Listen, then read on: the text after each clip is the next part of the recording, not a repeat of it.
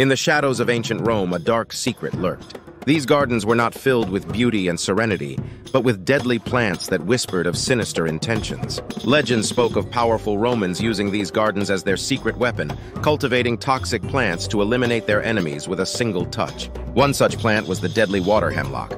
Its innocent white flowers masked a deadly poison that could bring even the mightiest warrior to their knees. But it didn't stop there.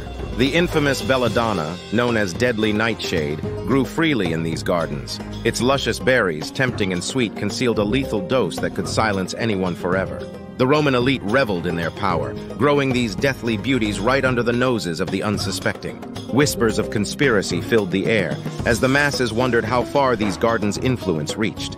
Were these gardens merely myth, or were they a tool for the powerful to eliminate their enemies? Their secrets, lost to the depths of time, may forever remain a mystery.